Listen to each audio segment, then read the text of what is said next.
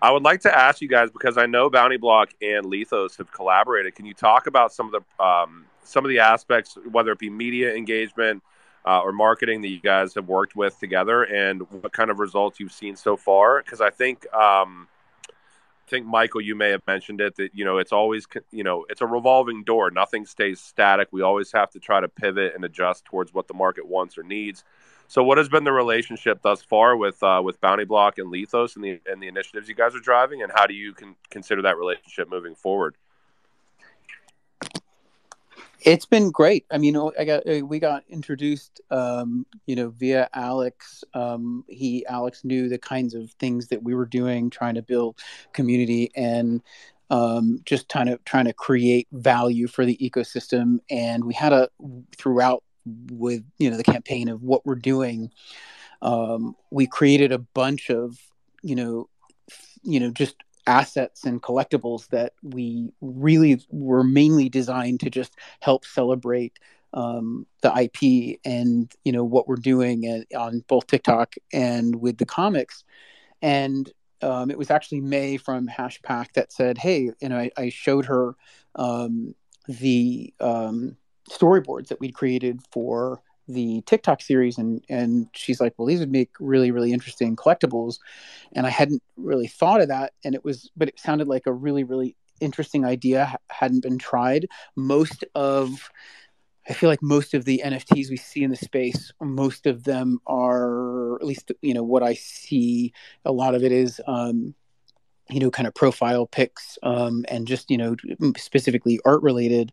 This was an opportunity to create something that was a little bit unique, that was a digital collectible used in the creation of one of the pieces of entertainment we did. And so it was like, okay, this is a very interesting opportunity to see, okay, what if we created collectible cards that were celebrating the piece of the series as kind of, again, in the Web3 way of bringing people into the process of how we're building these things and making that a part of the collection moving forward. Now, that's one step. Another one would be, if that is a success and people like it, and that's really success just here is defined by, do the community appreciate it? Do they like it? Do they find value in it? Are they trading them with each other? Normally, like, the kinds of things you'd see with any kind of collectible cards. And then if that works, we can do more, that are similar, to this, and more about creating fandom. And so when Alex turned me on to Dimitri and Bounty Block, we initially had a very great conversation, but weren't sure exactly how we would create a contest or a thing at the time. And then I kind of drew back to what May said about this idea about doing these cards and said, well, maybe this is a perfect opportunity while we're in the middle of showing people the TikTok series and introducing them to the comic series. Well, let's see if we do make these cards and make that more of a contest and a celebration. And fortunately, they had a very mature technology and were ready so that we could actually move very, very quickly. So we kind of created something, in a matter of days that, we had all the art pieces. So it was more about, okay, well, can we, what would this be and how would it look? And mostly technologically, it would take a lot to kind of pull this off. But because Bounty Block was so mature, it was a pretty fast turnaround for us to kind of collaborate. So this was a really great way for us to, get to know each other, build something awesome, and then, see how that goes. And then, look at opportunities to do more of these if the community likes it. That's awesome. And from your guys' standpoint, Bounty Block, what would you like to tell the community and the audience? Because we're obviously going to be pushing tweets out around the spaces. Can you explain how you guys are helping projects? What are the easiest ways that you guys can invite projects in to try out your platform? Where do you recommend people go? Who do they get in contact with for potential services that you guys offer? What does that look like from a community building standpoint? Like, because I think platforms like you guys, they kind of have turnkey solutions around, engagement or contests or things like that are important in this space. So where would you like to drive people towards in learning a little bit more about what you guys are facilitating? Yeah, absolutely. First of all, thank you, Michael, for the nice, kind words. I just want to add quickly, our team has been working with Michael's team and the synergy and just the way they're connecting. It's magical. I love it. It's like it's such a mutual it's chemistry there going on. It's really nice. Very, very. And what I love about their team is that, and Michael himself, it's the background experience. So, when they suggest or they want some feature or an idea, we know it's like, man, this is actually a really, really good idea because it comes from real experience and real reasoning. It's not just, hey, it's a nice to have, right? So we appreciate that. So, but going back to your question, our tools are basically, it's very simple. They're currently a whitelist only, meaning that you have to request access, but it's a very, very basic approach. You go to our website, there's a button, it's a type form. It's a few questions just to make sure, you have some kind of a collection or you're building something, right? Because we don't want to just open it up right now to just anybody that just goes in there and just creates, whatever, without them actually having a real project. Because, we're still in beta on Hedera, and we want to be able to, and we want to, we're doing, regular updates and builds all the time, right?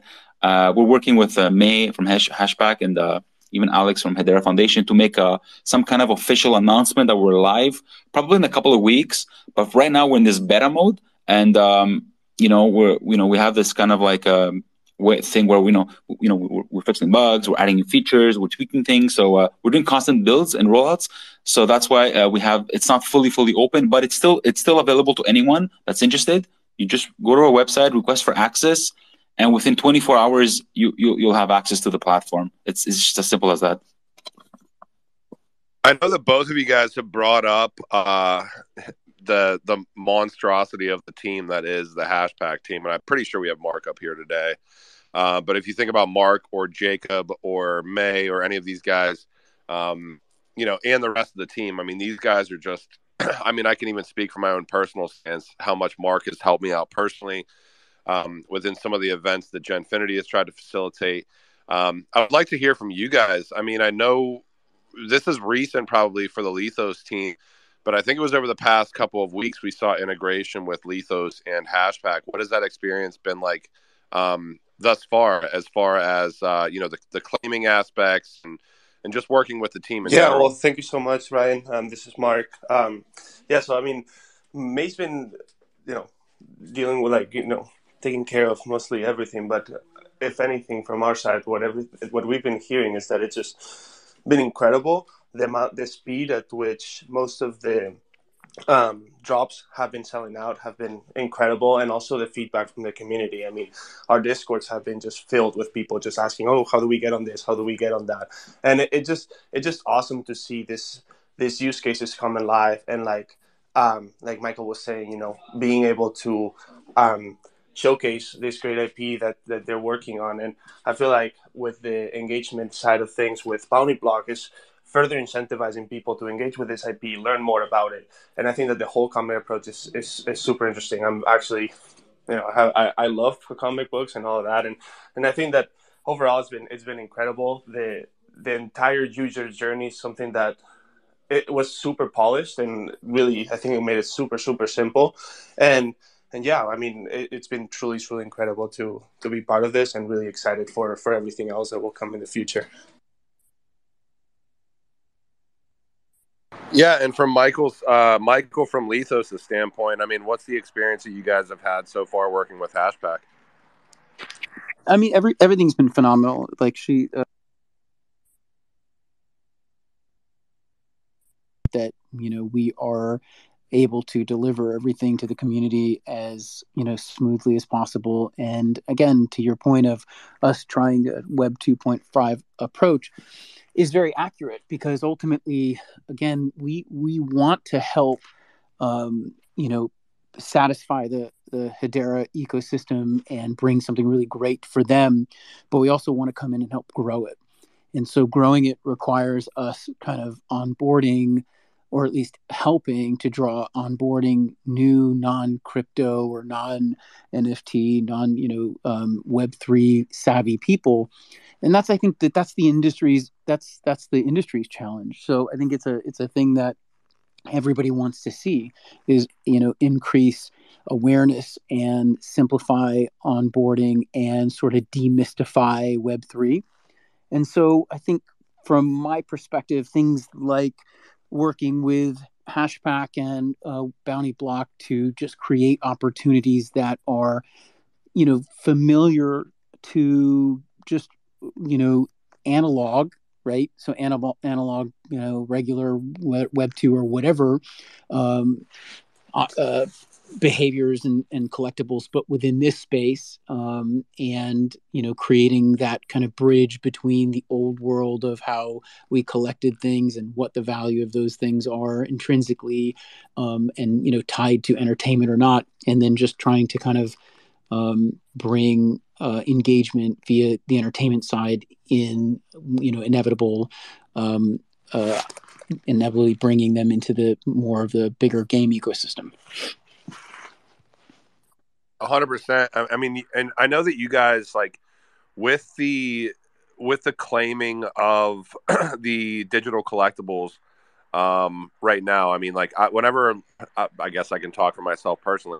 Whenever I saw that, like, there was OGs from like Days Gone, The Last of Us, Siphon Filter, stuff like that through the LightHouse branding, like this was. I mean, I don't even remember when this was. Maybe 6-8 months ago, maybe even a little bit longer. Just staying on top of like the founders passes and everything else, that as you guys launched, one thing that was extremely interesting to me is that, like, there's not really, it's way more about community building than it is about trying to make money on the backs of the community with the sale of NFTs and things like that, which I think is really refreshing because you guys are building out a AAA game. You guys are also kind of doing the fan and the community onboarding, I think, in a very legitimate way from everything that we've seen so far, which is fantastic to witness. One thing I would like to ask both LightHouse and Bountyblok, how would you guys, so given the experience that you've had so far with community onboarding, what would be some recommendations for people that might be listening or people that get involved in the future, so to allow them to get more involved and to help spread the word about both LightHouse and Bountyblok? So where would you like people to kind of really try to go and support the initiatives that you guys are building out, both from Bountyblok standpoint and from the gamification standpoint with LightHouse? I mean, on our side, I think the thing is, we are just scratching the surface now. I think, to your point, we announced last June and then, introduced some, very early things into the community, but needed to bring more value. And so now 6-8 months later, we're now unveiling, those pieces of the things that we've been working on for that short period of time, which I think is familiar to the crypto Web3. Okay, well, we announced and now you're, producing things and it's a reasonable amount of time. But I think what happens now is we will just continue to be creating new opportunities for the community to participate in, more comics, more collectibles.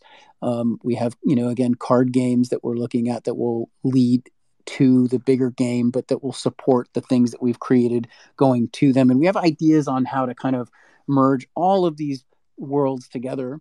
And so just, people staying active in, Twitter and Discord and coming to the website. And we'll continue to keep dropping, very, very, hopefully intrinsically valuable things to the community at a very low cost entry to mostly be about celebrating the community and the IP. And then we do hope that passes that value to the community where they can, find their own value in it and trade and participate and also share with us what they like that we're doing, what isn't working. That happened along the way when we did our first outing of, drops. We really tried to kind of do it more on a Web 2 plus experience, and the community was like, we really wanted a, more direct Web 3 one. So we quickly pivoted, had been already working on, a background way to do that. So we were able to just kind of pivot and turn that on so that we could serve both audiences. I think the key is obviously it's just trying to figure out and how having the community help us figure out together how we start merging these ecosystems together without kind of having two discrete ecosystems.